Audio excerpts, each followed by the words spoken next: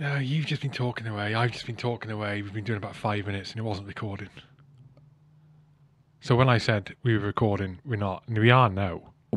We're now recording. So what have we covered in the 5 minutes of silence? We've covered Woody the Black Country Bastard, Woody the Wizard of Warwick, Warwickshire, or Worcestershire. Yeah, Woody the Wizard of Worcestershire, currently resided in Warwickshire. We were talking about nicknames, and I recollected the guy. I'm going to have to really shorten this down. I'm going to shorten this story down probably to the length it should have been in the first place, rather than me waffling on.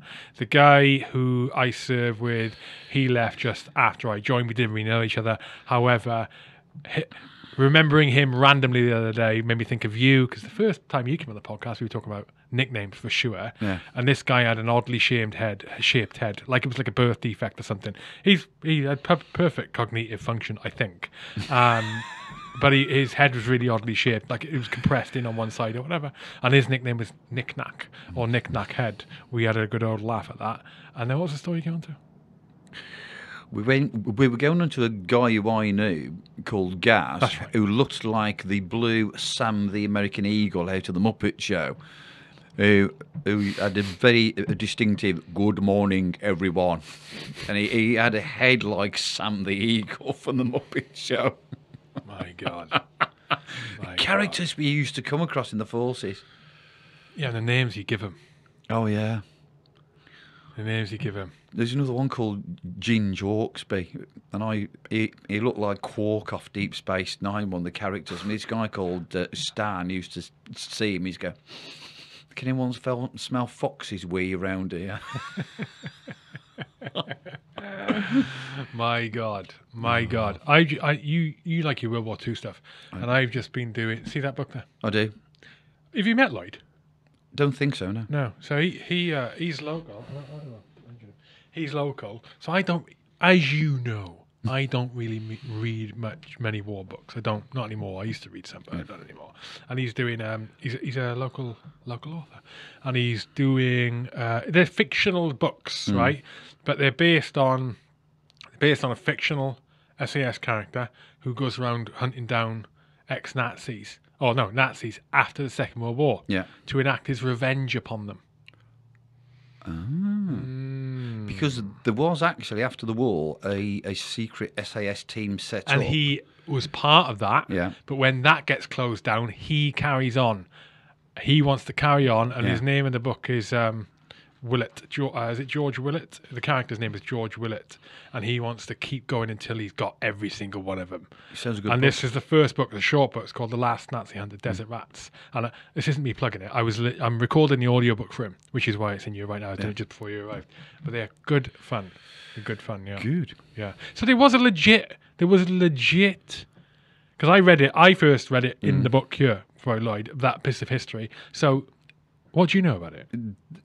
After the war ended in May 1945, they actually set up a secret SAS group to hunt down Nazi war criminals and either take them to trial. And there was a very good book called The Seven Escapes of Alistair, I can't remember his last name, but he was... After he did his Chuck me your coffee cup there, mate. Thank you, mate. After his last escape, he was a part of that unit as well, to hunt down ex-members of the Gestapo and SS who'd committed war crimes.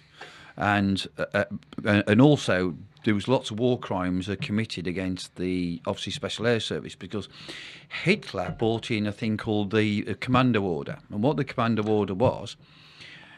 Any members of the Commandos, Special Air Service and Special Operations Executive, or anyone caught behind enemy lines, either in uniform or not uniform... The Commando Befehl. That's it, will be hunted down and killed. Now, the reason they say, the historical fact is, the reason why Hitler brought in that Commando Order was because in 1940... the commandos were first called independent companies, then they took the name commandos. What they did a raid on Guernsey. But what happened was, after the commandos left, Apparently, the Germans found 4 German soldiers with their hands tied behind their back, with obviously the bullet holes in the back of the head, executed. So this went up to the German High Command, and obviously this was then seen as basically Hitler brought in the commando order that anyone from the SOE, SAS, and the commandos will get caught, interrogated, and then killed. Classic example is when they first went in to destroy the heavy water plant at Telemark, they sent in Royal Engineers in gliders. Well, the gliders crashed. The Germans caught them and basically executed all of them. Because they thought they were commandos. They were commandos, oh, right, yeah. and they just basically executed all of them there and then. Bad news. I've just realised you want milk in that coffee, don't you? You haven't got milk, have you? Right, hang on. I'm going to get No, some. it's all right. No, I'm all going to get some. We'll press pause. Okay. We'll press pause. Or maybe I won't. No. You talk yourself. Let's carry on. No. I'm going to get milk. 1 sec. Back in. We're back in, Woody. Woody's got milk. He's got sugar. He's happy. And he hasn't had to pay for his coffee. That's always a good thing. Reimburse me. Right. Oh, yeah. So the SAS commando. The SAS commandos. What am I on about? We're on about the commando befehl. The commando befehl. So I learnt the German word for the commando order out of Lloyd's book as I was narrating it. Ah. Yes.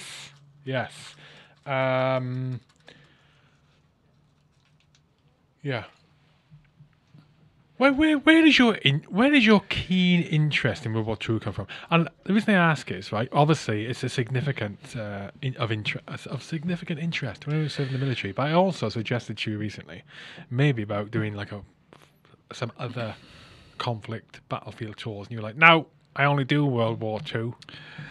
The reason being is, I, as a kid, grew up listening about my great uncle Reg, who was in the Herefordshires, and he was also as well apparently in number 2 commando, who took part in the Saint Nazaire raid. So he got killed on the 30th of July 1944, and he's buried in Charles de Percy Cemetery. And he was killed on a raid to take out some German guns, right? And I heard all about him. And in fact, I found out last night a couple of photos of him. I must get him actually framed. And he does actually look like me. There's a resemblance. But I also had another great uncle called Dennis, who served in the 5th Battalion Cameron Highlanders. Then he served in 2nd SAS. Then he served in the 5th Belgian SAS. Okay. And I used to meet him up at the Malt Shovel pub in Dudley. And he had a fascinating life. And I was always interested in listening to his stories and stuff like that. So when I first did, obviously, Colditz, that got me then hooked on other lesser-known escapes. I didn't realise David Sterling was at Colditz. That's where they put him after he kept escaping and then recapturing. That's where they put him to hoping he wouldn't escape again. Did not know that. Yeah, it was a bad boys camp. But the point is, as I said on... You may have mentioned it on the last podcast, actually. But sorry if I forgot that. No, it's all right. And that's where my interest lies, in all these lesser-known World War II escapes and lesser-known operations. So, why... So you just come back from Norway? Yeah. Right. Why? Why Norway? What's special about Norway? Norway was... same thing as Colditz. I watched the Colditz story, but there was also a very good book which I've got here, and a film called Above Us the Waves with John Mills, and it was these Royal Navy guys, some of them engineers, some of them stewards, serving cups of tea, cake to the officers and that. Military people. Yeah, they were stewards. The Royal Navy are stewards. Is that kind of like on RAF passenger carrying jets when you have they're air stewards, aren't they? Yeah, that's the same thing, but on board a ship. Okay, right. So it's a bit of a bluff, isn't it? I know. Orders obviously come up as ever. And the volunteers required for hazardous duty or special duties. It's like you imagine it's World War II, they're stewards and stuff like that, and I think, do you know what, I want to do something different. So Churchill decided that the Germans had a battleship, a pocket battleship called the Tirpitz. And if that had gone into the North Atlantic, into the Atlantic convoys carrying supplies coming back and forth from like America, it would have changed the whole of the war. So what they decided was, it was anchored up in a fjord in Norway by a city called Trondheim, right? So they wanted to take it out. RAF had tried it and it failed, right? So they decided to set up a covert operation, which was called Operation Title. So they put out an Operation Title. So they put out an order: volunteers required for hazardous duties. You imagine, you're a steward, you're an engineer and stuff like that. You think to yourself, I want to do something a bit different. Well, I mean, if that happened these days, you'd be thinking, but I'm going down to the NBC Centre, or I'm going to be shoveling shit, or I'm going to be getting rid of dead bodies or something. Yeah. You wouldn't think it was desirable, would you? Well, this one. That's these days, though. The chariots had developed underwater warfare thing called chariots. And what it was a torpedo, and two blokes would sit astride this torpedo and guide it to the target. The front part of the torpedo would be detached and slung underneath the warship. It was a warhead in it, was it? Yeah, then they would go out, and then this thing, which is set on a timer, would actually blow up. Okay, so we captured one. We actually captured one, took it back, reverse engineered it, and developed our own. And we called them the Chariots, human torpedoes. So the plan was, up in the Shetland Islands, there was a thing called the Shetland Bus. What the Shetland Bus was, it was the Royal Norwegian Navy's Special Operations. So it used to take supplies and agents over to Norway in a fishing boat. And there was a guy there called Leif Larsen, right? So what happened was, they got a fishing boat called Arthur, and they strapped the human torpedoes to the side of it, went across all the North Sea, and they got into the outskirts of the Trondheim field on the, get this right now, the 31st of October. The Trondheim field? Why Fjord. Ah, big fjord, lake. F-J-O-R-D. Yeah, sorry. Yeah. So they got there, but they were about 10 kilometres away from the Tirpitz. But due to bad weather and an engine fault, the human torpedoes broke free off their casings, right? So they took Arthur round over to an island, outskirts of an island, put all the stuff on board rowing boats, and sunk it. But or scuttled it in Navy terms. Opened up all the seacocks, they scuttled it, right? They then got ashore. They then split up into two parties. So there was a place called Stordal. Right. So when I went to Norway, I went into Stordal. So this was now the night of the 31st of October, 1942. So what they then did was, in two parties with Norwegian guides, split up and walked to Sweden. So I read all the books on it. What's the actual movie again? I thought, that's a lesser known escape. I'm going to do this. Right.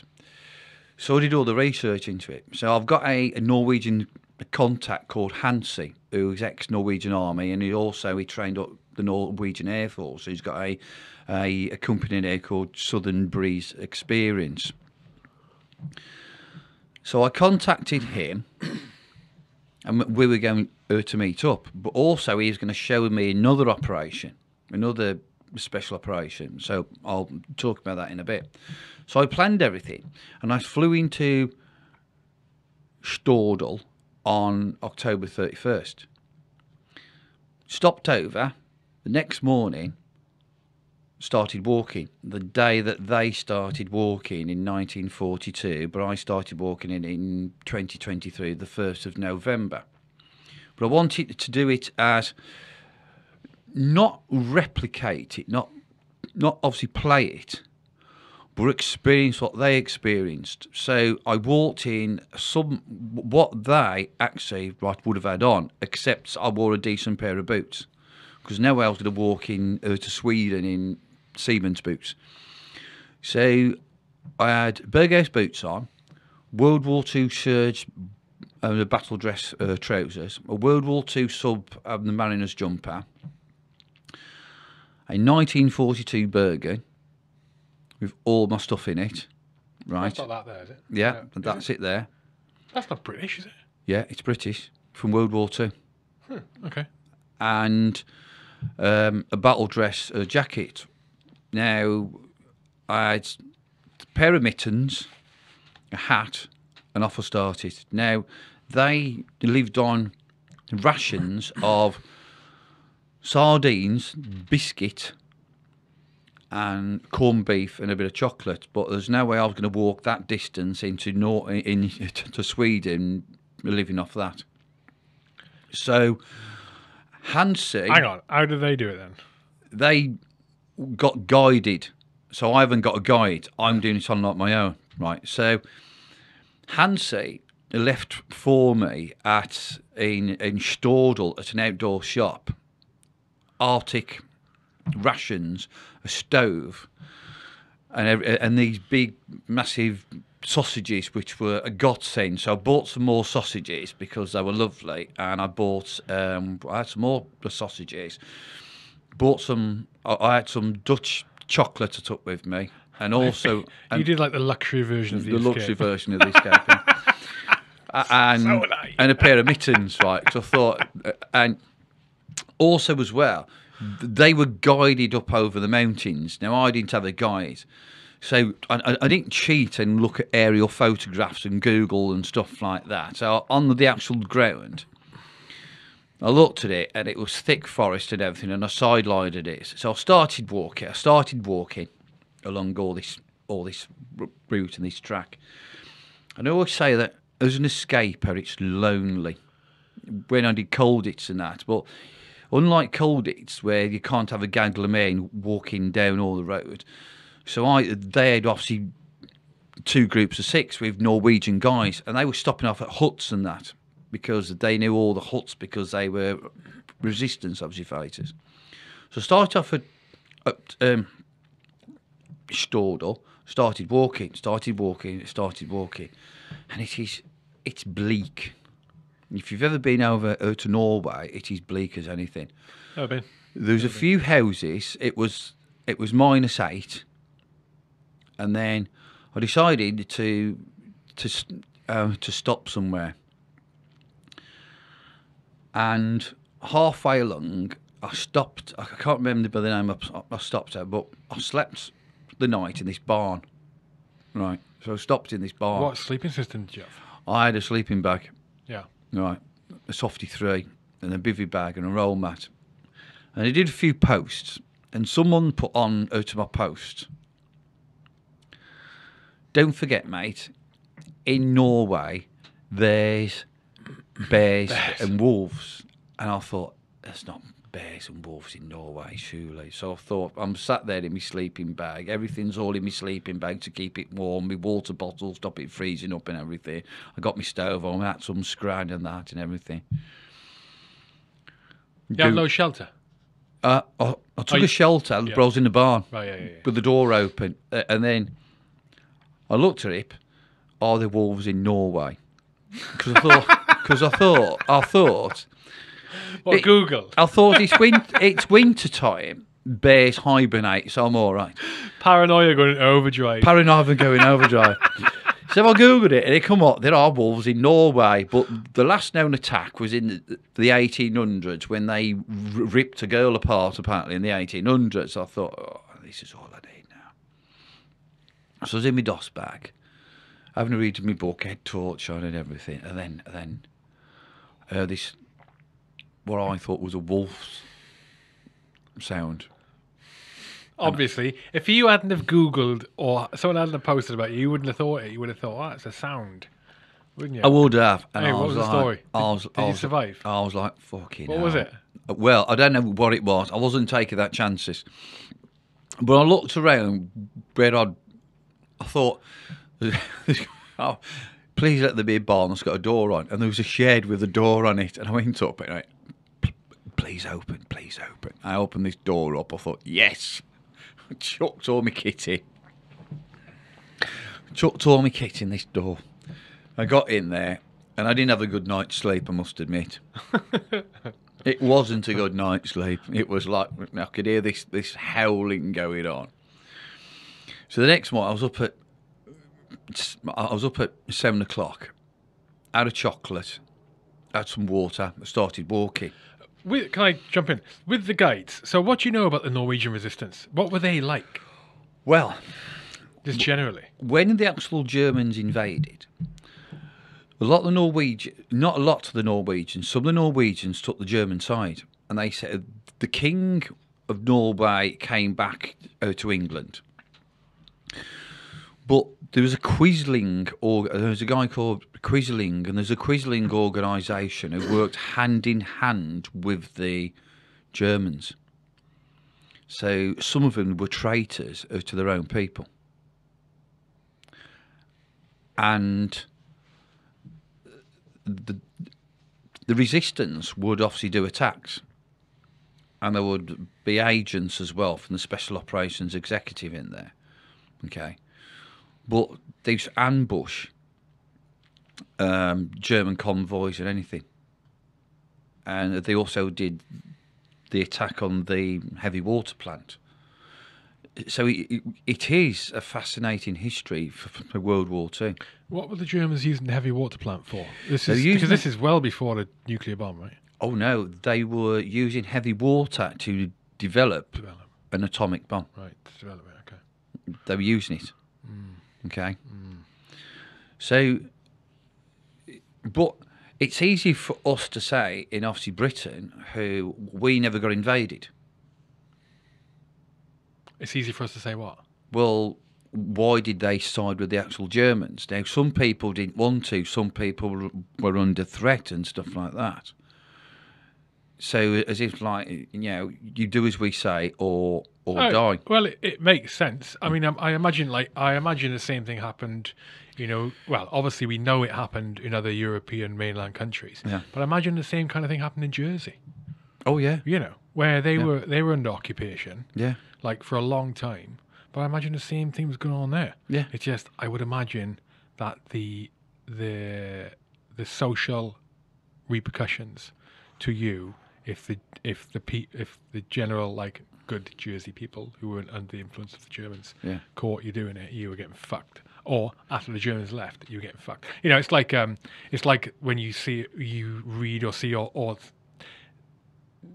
see things being put into film about when places get liberated in Europe. You know, Arnhem, the famous ones, and Arnhem and Normandy and places like that. And then you get there's the clips of women getting their heads shaved off because they slept with German soldiers and all that, or even worse things happening to them. I was just going to say that. Yeah.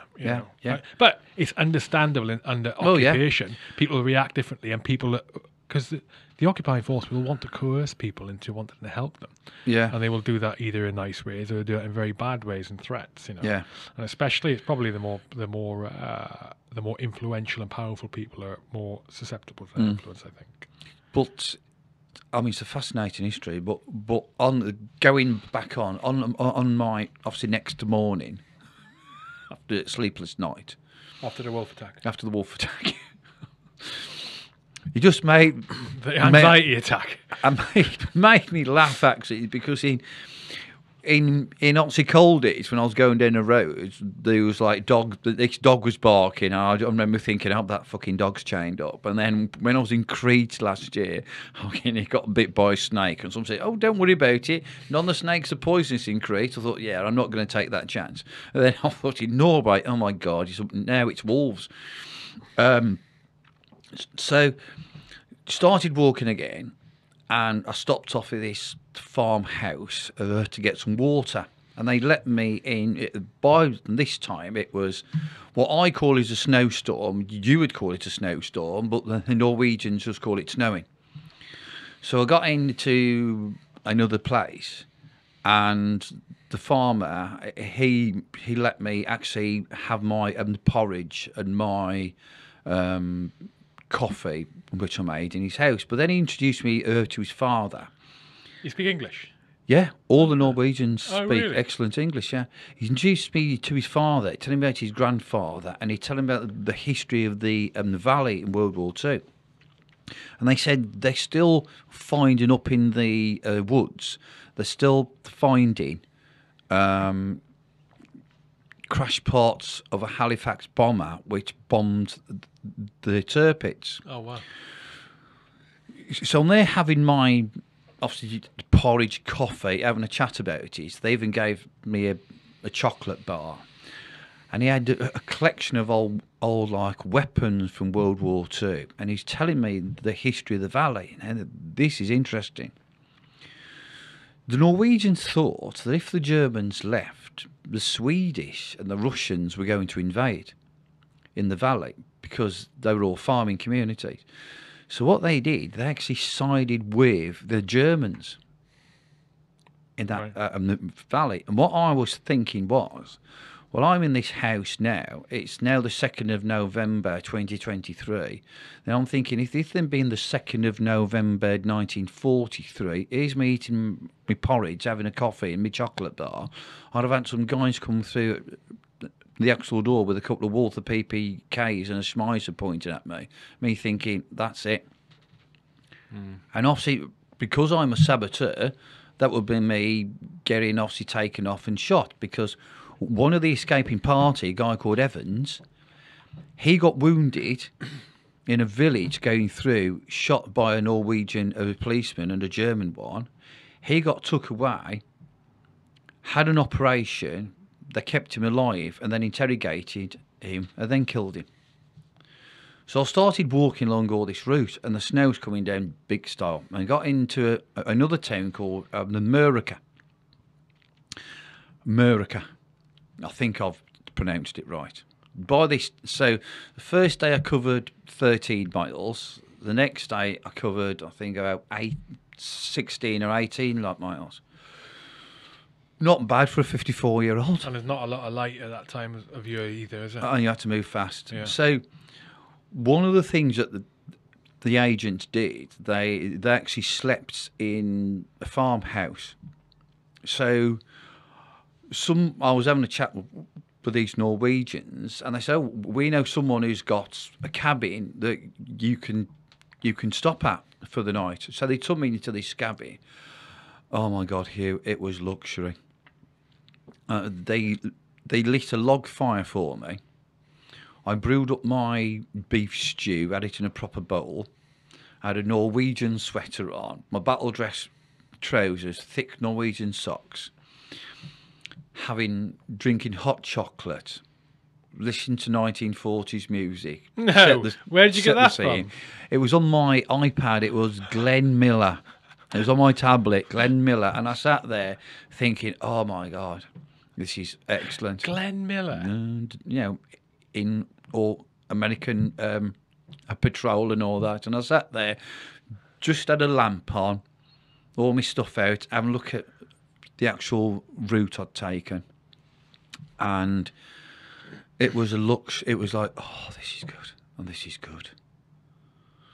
And then the next morning, still snowing, got ready, had some Aussie porridge, had hot chocolate, made myself a flask of hot chocolate, had water, said goodbye to the farmer and his kids and the family and that. Started off again. all your morale is up. Now, on the route to my first stop and on the route out to America, I'd seen houses that, if anything happened, I could have dropped off the hillside and gone, look, I've got injured, had all the med kit and everything. This time, as soon as I left, I had to go up this mountain that was like that. Going up there, and I kept having to look back, and the scenery was spectacular. I was going along, and I decided, right, every 2 hours I'll stop, have a slurp of hot chocolate, have a chocolate bar, have a biscuit, and then off I go again. So I stopped off the top of this mountain. I'm slugging away at this, and I did not see anything. I was seeing signposts for... So the blizzard, the snow, sorry, it stopped now. The snow had stopped now, and then... stopped off at this mountain, found a nice little pine tree that had a holler in it, and I did a bit of a talk and that. And then all of a sudden, I could feel tingling in the fingers. So I said, right, I've got to stop now, I'm off again. So I stopped, sent everything on Facebook and LinkedIn and Instagram. By that, the hands were starting shaking. Had a bit more hot chocolate, got the gloves on, started off again. Still didn't see any houses. I kept seeing signposts saying reindeers, warning triangles saying reindeers and that. Didn't see any of them. Didn't see any moose, because there's actually moose there. I'd love to see a moose or a reindeer, rather that than a wolf or a bear. Started walking. And you start thinking, you start to get emotional and stuff like that. You're still going on. That's not like you. I know. And you, thanks for that. Cheers, man. And you can't stop and, if you stop and have food and that, we just keep going. You keep going. And the pocket full of sweets kept going. I remember going up this sort of signpost. Did you think about doing the sorry to jump in. Did you think about doing the Norway, the Norway bar? It used to be, I think, at some or a lot of allegedly. I never went to Norway with the military. They would do when they went to Norway, and they would get all their chocolate. They issued chocolate and all they issued sweets. Oh yeah, nutty bag. Yeah, nutty bag. And they'd melt it. They put it into a clear polythene bag, and then just let it harden like that. So it's a massive bar of chocolate and sweets. Yeah, I did that. I did that. Yeah. I had a nutty bag, and then I always remember going. I saw a sign. Post where I'd come from. It had 66 kilometres to Stordal. Thought, right, I'm near now the Swedish border. Just kept walking. Had you pre-plotted your stop points? No. Okay. Kept walking, and then I saw round a corner. I saw civilization, otherwise known as a railway bridge. And then I saw a big post saying Sweden. So I crossed over, did a quick, I've just crossed into Sweden, I've made it. And you think, that's it. It's like at Colditz, I crossed over to Switzerland. I was at a railway station, there was houses, and there was little shops that could have had something. There was nothing here. Started walking. Not even border control? No other border control. Just walked over. Every time I've done this, I've been thinking I'd love to go hand over my passport and that. So I got into Storlia, and I still had to keep walking because I had another 5Ks to do. Then all of a sudden the snow started again. The wind was coming horizontal. I had glacier glasses on. I remember being a Star Wars fan. Glacier glasses? Oh, the big... Okay, yeah. Obviously, being a Star Wars fan, I said to myself, I could really do with a Tauntaun now. Those creatures out of The Empire Strikes Back. Started walking, and I started to see houses and lights, and I come across a customs point. By this time, my battle dress I had a white, like reversible smock on. My battle dress trousers was covered in white. I went in there. You imagine, I've got a World War II reversible smock on, battle dress trousers which is covered white, and that Bergen on my back. They just looked at me, took my hood off, took my goggles off, woolen hats all to go with. I said, look, he said, hey, how far is it to the town? They went, over the railway track, take a right. So I got over the railway track, took a right. came to this hotel at the side of the railway station and used to see me. They just stared at me right when I walked in. I said, "Have you got a room spare for the night?" And the place was empty. So they said, "Yes." Funny enough. Made it. I had a beer, sat down, had a beer and that. And the euphoria that creeps over you. And I raised £1,500 for the Royal British Legion. Oh, well done. Well done. It was... Cool. It was enough in memory of those men, but it was all. I mean, it was just like. I think it's one of the hardest things I've done. Really? Because of the weather. Not due to. You did a lot of miles as well, didn't you? I did 70 miles. No, hang on, not 70 kilometres. So you're looking about 50 miles in 70 miles, 70 kilometres in the 3 days. It's not bad. Not bad at all. Not bad at all. I'll tell you what, I had a burger and chips on the night. I know I had pizza on the night time and stuff like that. They was actually staring at me as if like I'd never eaten in ages. Well, I hadn't actually. And what did the actual escapees have to remind what they had? They had a biscuit? Sardines, biscuits and some corned beef. Jesus. I mean, and don't forget, these guys as well weren't in their 50s. They were youngsters in their 20s. Yeah. Well, I'm bored with duties in the Royal Navy as a steward. I'm going to sit on basically a human torpedo and ride it underneath the actual turpits, and then I'm going to sink the torpedo, and then I'm going to escape over land 70 kilometres in to Sweden. Hopefully I won't get interned, which means I'll have to spend all the rest of the war in Sweden, and I'll just... or get obviously flown back. Crazy, isn't it? How the appetite of risk goes through the roof. Oh God, yeah. When in times of extreme hardship. When you're There's young. no way that'd be like that. I remember when I, it's like the complete opposite. When I think the third time I was out in Afghan.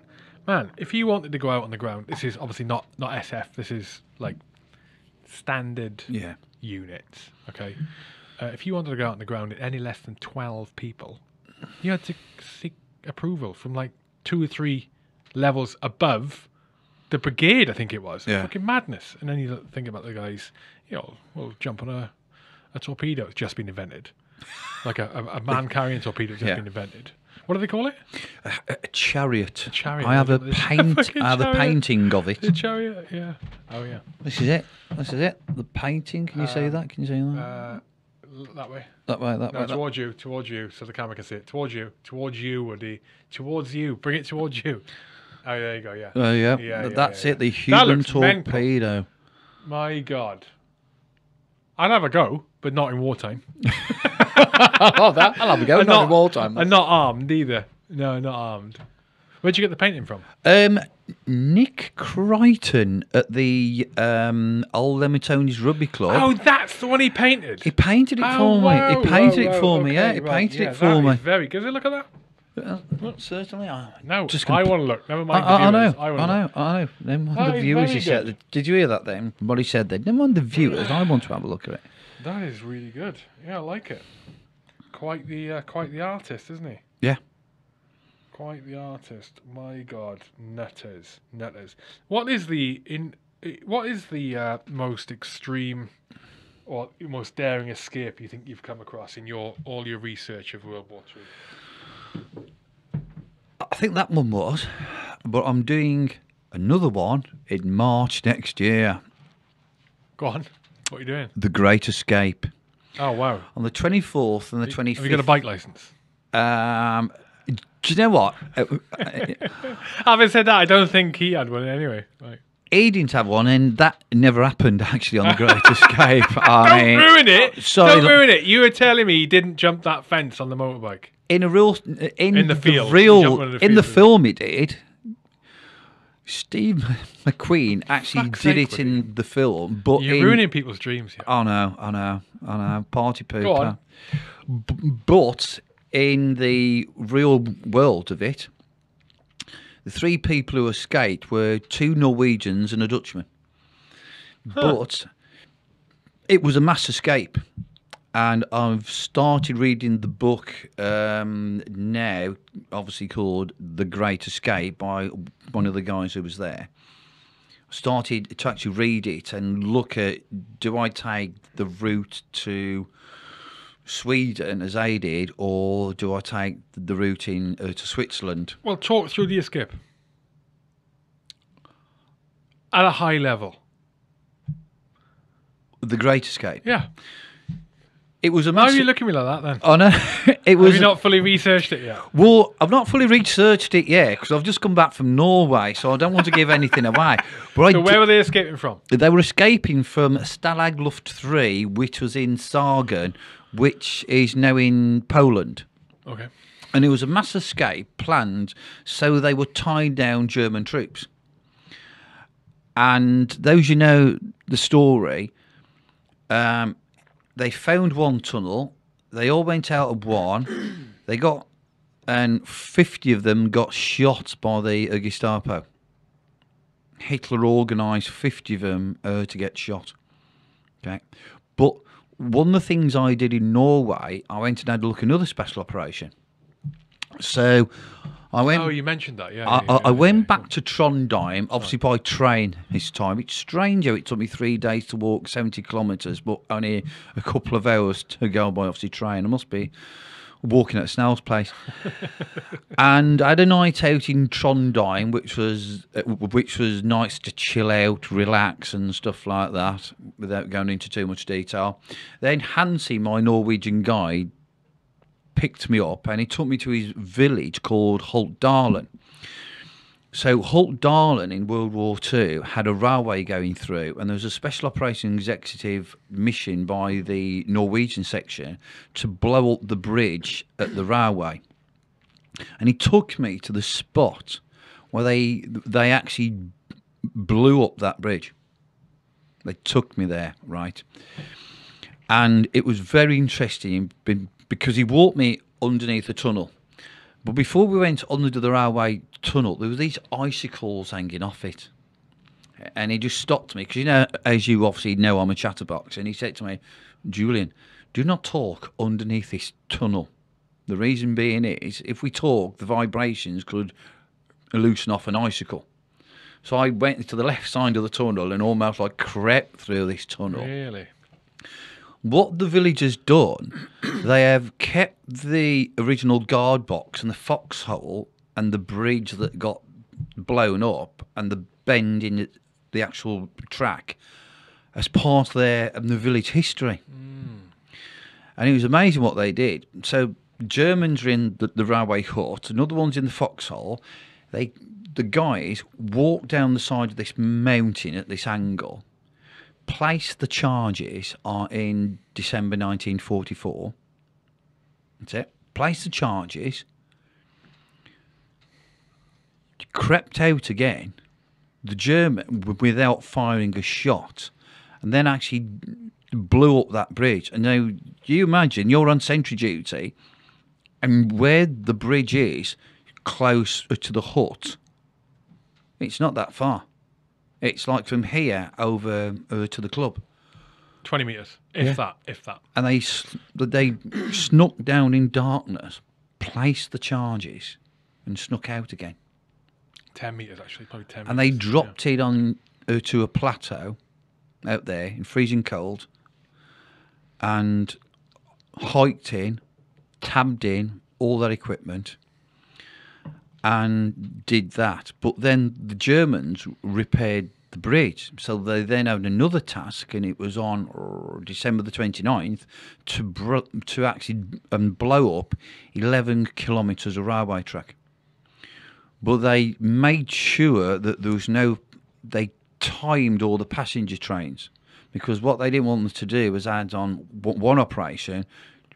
They blew up a track, but it had civilians on board. So what they then went and did was they watched all the trains going obviously past, worked out all the timings, then actually blew 11 kilometres of this track. He also took me to the LUP, the line up the position where they stopped at. And then after we did that, went back over to his mum and dad, said, right, quick coffee, then it's over to the village hall. took me. There's a 11th century Viking church in the village. Wow. Where you go inside it, but there's Were they pagans? I don't know. Vikings? I'm going to Google it. Go on, keep talking. So they had an inner and outer part of the church, and when they had to go, before they could go into the church, they had to leave their axes and swords in a special place. And I went in there, and it was absolutely beautiful. And they had all candles all lit and everything. And they told me about all the history. Which town were you in? Holtdalen. Holtdalen. Yeah. And as we came out of this beautiful Viking church, I said to Hansi, have they got a church service on tonight? And he said, no, the church has been opened up especially for you. Oh, wow. So I was then taken over to the village hall, and at the village hall, I gave a talk on my Colditz escape to the villagers. They had a little museum in there to Operation Lapwing, it was called. The blown up the railway track was Operation Lapwing. Then Hansi gave a talk on Operation Lapwing, and then I gave a talk on Operation Title. And as a gift over to the village, I gave them my escape map, my escape compass. So nice. That's getting framed, and that's going into the history of the village. So I have here, actually, this is a silk escape map of the area and route I took. Have a look. Yeah, it certainly can. That was done especially for me by a company called Splash Maps. David at Splash Maps got that especially done for me. Oh, cool. So they would carry something like that. Explain to people why escape maps are made of silk, please. It's so that basically it can be used in any weather, and also if you fold. I've seen one in the museum at St Mary Glees, where it had a paratrooper who had an escape map as a scarf around him. Because you think if you've got a normal map, it's going to get soaking and stuff like that. So that was issued to Special Operations Executive, to air crew, anyone who's deemed as prone to capture troops. Yeah, that's cool, man. And they got given a button compass as well. Can you get that framed? You're going to get that framed? I'm going to get it framed with a button compass as well. Well, so is that an original issue button compass? No, it's not. No, it's not. Replica. A replica one. So what's different? How different is it to the button compasses of today, which is just plastic shit? It was made of metal. Oh, okay. And also as well, it was interesting that they used to hide them in like a matchbox and stuff like that, and sewed in to jackets and everything. I mean, if they were actually escaping, they would escape with a silk map and a button compass. Well, the interesting thing is, the escape maps did not have the border crossing points on. Because if they got captured and the Germans or the Axis forces took that off them, they would know the actual crossing points. So they did not. So if they caught them, they would not have anything on there. No markings, anything. As you know yourself, you can't have any markings on your map, because if you get caught and stuff like that, oh right, so you go in here, you go in there, you go in there. Crazy times. And then, as I say, this little the Norwegians are friendly people. Such a massive country. I was going to ask you about them actually. Yeah. Friendly people, massive country. I mean, it's absolutely massive, and there's lots of wilderness out there. Lots of wilderness. I mean, I got told when I crossed to Sweden and the snow's coming across that way. It wasn't a snowstorm. It was it's only snowing. Oh, it's warm. It's only -8. Would you prefer to escape in the hot or the cold? What do you think? They used to escape in springtime. That's the best time. That wasn't my question. I know. I'd go for the cold. The reason being is you can easily warm up, and not get obviously dehydrated and stuff like that. Yeah, I think so. I think I'm in agreement. Yeah. Yeah. But yeah, for sure. They used to aim for springtime. Now, in the movie The Great Escape, they're all escaping and it's all nice and it's all clear and everything. When they actually escaped in 1944, it was all covered in snow. Oh, even harder to get away. Yeah, and cover your tracks. And a few of the guys had coldest escaped and it was snowing, which is not good. Because Airy Neve, he escaped in the January, and that was covered in snow. Colditz looks amazing. I remember when you gave your presentation on it, on the pictures of it. It's as you approach Colditz over that bridge, and if you obviously I'd watch the actual movie, the Colditz story.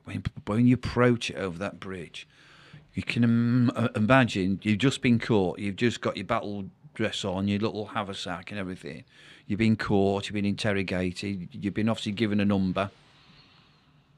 And those wooden gates are slammed shut behind you, and you've just got an exercise yard and stuff like that. And you think, how long's the war gonna last? How long's this gonna last? What was the largest POW camp, Woody? Colditz was a bad boys camp. Then you had Off Flag 4C. That was Sargon. That was the home of the Great Escape. I think that was the largest one. That was the largest one. What have you considered doing any World War II escapes in the Pacific? Do you mean the bridge over the River Kwai? That would be a bit of a... Bit of a what? Amazing. Interesting. That can't be the only one. There's been loads of escapes over there, small scale. That's just a well-known one. I think because there was a bunch of POW camps. I'd need to research it. They had it worse out there than obviously we did in obviously Europe, because they might stop the Red Cross parcels and stuff like that. There is an interesting one, Italy. Rusty, the QM food bars, gave me a great book. I've got to read it and have a look at this. And it's Mussolini's Colditz, and it's about the Italian version of Colditz. Mussolini's Colditz. Okay. Yeah, I might. Where in Italy was it? I don't know. I've not read that yet. Oh, you're not ready yet? Okay. But what is interesting is a lot of the soldiers who escaped from Italian prisoner of war camps, they were sheltered by Italian... Castle of the Eagles. That's it. Castle of the Eagles. They were sheltered by Italian villagers, because not all of them were actually fascists. And what the interesting fact is, they got into village life and they started going out with Italian females. Right. And what was happening was they were deciding, well, do I escape and go back to Britain, or do I stop here in Italy in the village? And what they were doing, some of them were actually stopping to marry Italian females. Oh, wow. They weren't going back. It's like there was a thing where a lot of the RAF, not a lot of the RAF pilots, but some of the RAF air crew who got shot down, put into a prison war camp, weren't escaping, because if you think about it, you get sent back and you're flying again. But like, they were actually stopping in the prisoner of war camp, and the Italians, the British who were escaping out of the Italian prisoner of war camps, are going in to villages, getting obviously looked after, getting themselves an Italian girlfriend, and going, do I stop in Italy with this with this Roman beauty, or do I go back to the East End of London, back over to Doris and the 4 kids? Yeah. Yeah. Or back to Skegness. Or fucking Cornwall. And I like that. I wonder what I should do here.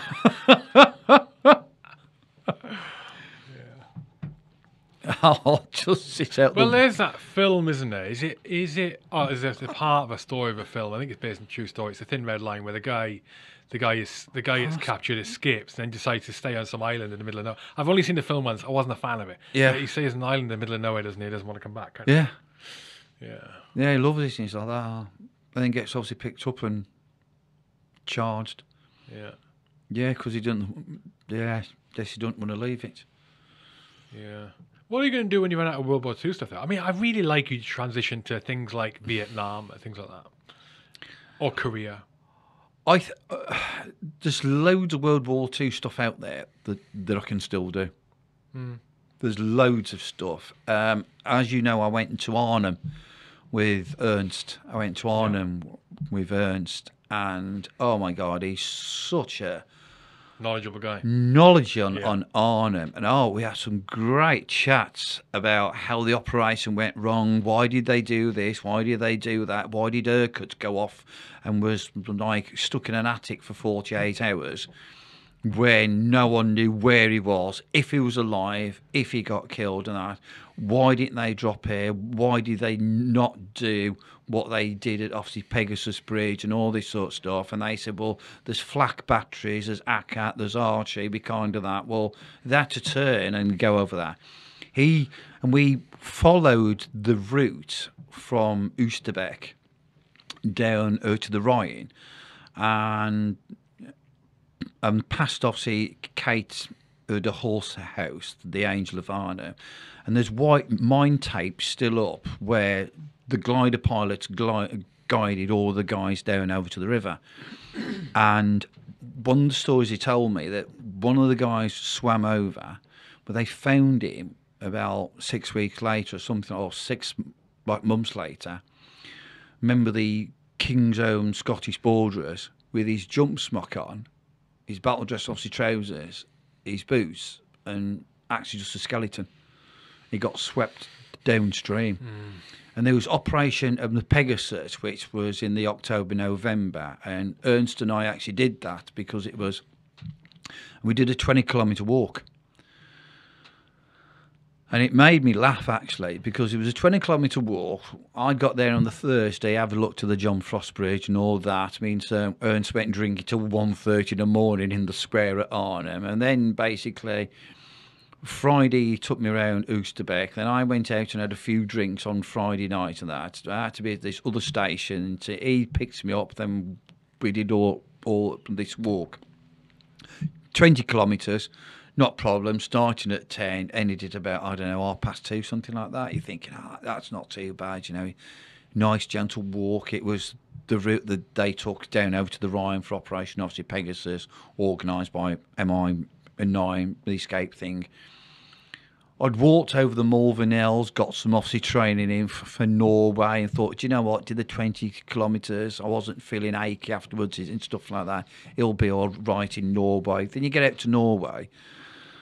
On the ground, the cold snapping at you and stuff like that. I mean, like, normally you'd walk in like a smock and a T-shirt. I had on a long-sleeve T-shirt, roll-neck sweater, right, my jacket, that kept us warm. Glad I had the battle dress trousers on because I thought to myself, if I had just normal walking, obviously, trousers, they would have bit through the battle dress trousers and zoot suit, obviously, trousers underneath. Tucked in, 2 pairs of socks on, not a problem. No blisters, no hot spots, anything like that.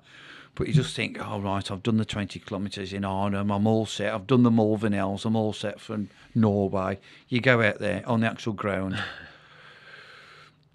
Oh, God, it was different. It was just like, didn't have to cope with, wolves. Someone told me it actually could have been a deer. It's their, obviously, mating sound. But I thought to myself, I'm not taking any chances, And I was only chatting with the Swedish guy at the bar at Storlian, and he said to me, "You didn't come over the mountains, did you?" And I said, "No, I hand-rolled it." Oh, I said, "People go up to the mountains, they walk over the top of the mountains, there's a whiteout up there, or they get into a wood, the compass isn't working correctly," and all that going, bloody hell. I'm glad I hand-rolled it. And he said, "You need a guide up. You do need a guide Why up would the there." compass not work correctly in the woods? I don't know, because he said a whiteout and stuff. But when you see these woods, our mountains here don't have a lot of, obviously, trees on them, do they? Over Norway, there's these thick spruce trees and everything. It would have took ages. I've still been obviously there now. It may be. Ended up in Finland or something like that. Yeah. Well, back we go. I don't. My knowledge of those. We got to wrap this up in a minute because know. you got an appointment. I say appointment. You've got a dinner, Yeah. a lunch. My knowledge of Scandinavian countries is very shit. I'd love to. It's one of those areas. I mean, I'd love to travel the world. I'd love to go everywhere. I don't have that time in my life, but Scandinavia, I do want to do. And then the Pacific and places, those islands and all. I'd get around. Perhaps we should do an escape together. What's this wee, Woody? We. We, you and your wolves. Maybe when I'm older and I've got time. I'm going to be. How old are you now? Yeah, hey, you're escaping. I'll be chilling the fuck out. Right, go on, Woody. I'll be stupid. I'll be on the train, mate. Well, I'll tell you what. The old Great Escape one. I mean, that was either on a push bike and on obviously train. I remember Colditz walking in from Zingen into Switzerland to Schaffhausen, and I remember this train going past, and I'm thinking to myself, "Where's it done what that one French officer did? He just cut the fucking train straight into Switzerland." And I saw this bike tied up. Oh, that's right, because he gets on the train, there's a bunch of Germans on there, right? Yeah. Yeah. I saw this bike tied up as well, and there's a great scene out of The Great Escape where James Coburn's is Australian, and he comes across a bike that's tied up, and he gets out some of the wire cutters, and he cuts the chain, and I could see his bike tied up, and I thought to myself, "That's some wire cutters now. I could do what James Coburn did," and I can just imagine. I'm not like trying to explain to the German police why I've stolen a bicycle. Yeah. Look, I'm on this escape. I'm doing it for and I'm in some German cell. Yeah. Mad. No, it's been a pleasure. Thanks for you. Thank you. How do people follow you? Woody's WW2 Adventures on Instagram. Oh, that's right, yeah. Not Woody's World War II Adventures on Instagram. Woody's WW2 Adventures. Woody's WW2 Adventures on Instagram. Easy to find. Easy to find, yes.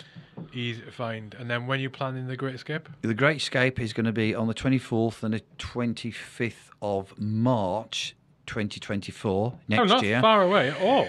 It'll be on the, if I get my maths right, that's the 80th anniversary of them doing it. On the actual day. So I did... Arnhem 80th next year as well. Yeah, and Normandy. So I did, and I'm thinking of doing Normandy because my great uncle Reg, he went into Normandy, and I'm thinking of walking the route from Sword Bridge to Charles de Percy Cemetery, and that'll be raising money for Tony Lucy's 353. Excellent. Hugh, thanks for having us on board again. Listen, just a bit of advice. Check for hazardous animals before you can do the Great Escape. I don't mean Nazis. I mean like non-human animals, right? Just do it. Please, take my advice. Just take my advice, right? Don't check when you're on the ground already. Colditz, it was dogs. I remember in Crete, the rustling of this bush. And I just looked down at this snake. I'm not joking. You ever see when the movie, the snake comes out and does that? Just moved my ankle out of the way. Just moved it out. Have you ever seen what? Mamma Mia? No. You know when a snake does that? Yeah. It comes out. I thought you said, have you ever seen Mamma Mia when a snake comes out? No, I didn't, mate. Right. It comes out. It does that, right. I looked down. I heard the rustling. I looked down. Just moved my ankle just in time, and it shuttled off back to the bush. And I remember somebody saying to me, right, did you see what snake it was? Did you take a photo? And I couldn't help it. I said to him, yes. I picked up a stick. I went back to the fucking bush, prodded the bush where the snake had nearly bit me. Because all I could think of, I didn't know if it was poisonous or not.